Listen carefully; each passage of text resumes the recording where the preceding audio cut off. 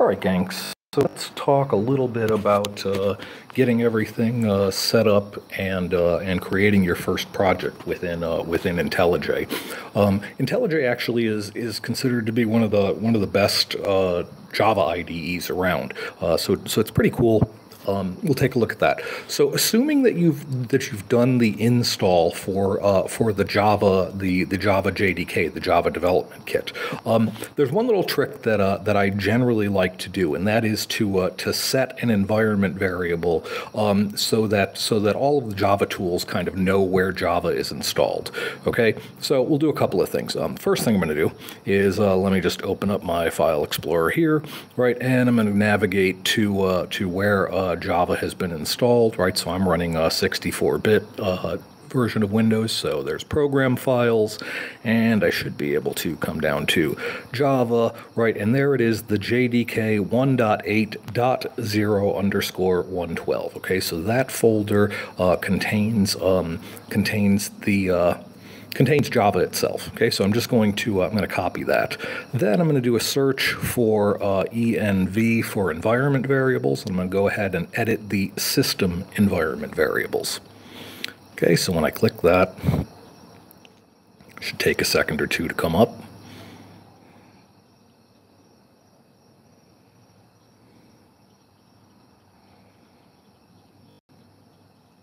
There we go. Okay, so I'll go to environment variables. So basically, since I'm changing the system environment variables, the area that I want to focus in is the one down here. Okay, now there's basically two variables that I want to deal with. Okay, first is Java home. Okay, so you can see I already actually have this set up. If you don't, and most likely you probably don't, so yours will look something like this. Okay, so what you'll do is you'll click on New, and you'll give the add in the variable name Java_home, and then you're going to paste into here the location of where you've installed your JDK. Okay, so just like that, I've just pasted that in and click OK. Okay, basically what that does, a lot of Java tools will actually look to see if there is an environment variable named Java_home saying where Java basically is installed. Okay, the other thing is helpful also if you're dealing with any running Java programs from the command line and so forth, and that is basically editing your path. Okay, so here in the path, I'm going to come in and I'm going to click Edit. Okay, and I'm just so basically this is the part here. Okay, so again, I'll just kind of delete this out, just as yours would kind of look. So I'm going to go ahead and click New, and so I'll do %Java_home %. Okay, so in Windows that basically says get the name, whatever that variable is, and then I'm going to say /bin. Okay, so the bin folder gets added for that. Okay, and then the other thing I'm going to do is I'm going to edit this.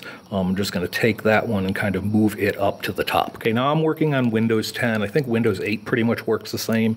If you have an earlier version of Windows like Windows 7, what you'll see is all of your things in the path are just one long string, all separated by semicolons. Okay, so you'll just have to make sure to put semicolons in between. If you're working on a Mac or one of those, you can kind of look up how to do that. Okay, so having done all that, so notice I'll click OK. I can actually verify that that's working. I can come over to my command prompt here, and I can do javac -version. I can also do Java version.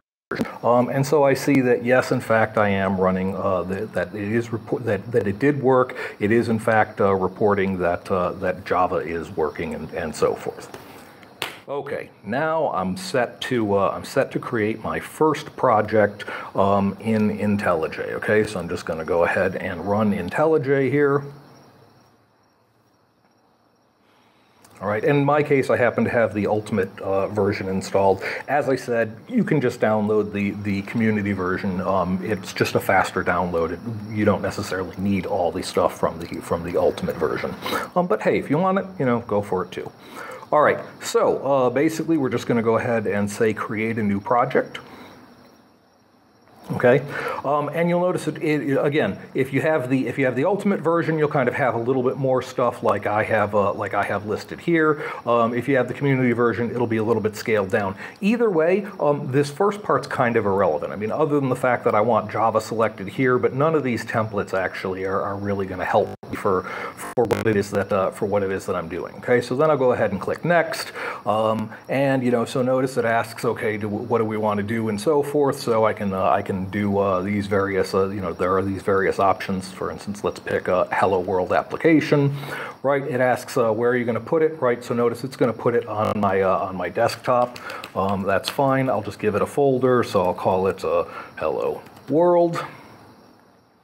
And we'll go ahead and click finish. Notice it is in fact going to create that folder.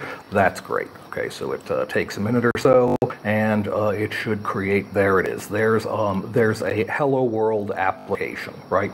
So it creates a class called main, and there is Hello World. Okay, so then for running this, of course, we can just come over here and click the run button, and it should then build all of this. And notice it prints out the message Hello World down below. Okay, so that's basically the steps for creating a new project. Of course, if you want to create a new file and so forth, you can right-click on source and go to new, create new Java class, etc. Right? So you kind of get the basic idea for that. All right. So hopefully that's easy enough. You'll be able to do that. There's going to be an assignment for you to kind of demonstrate that that everything's working. And hey, if you got questions, just shoot them up to Piazza.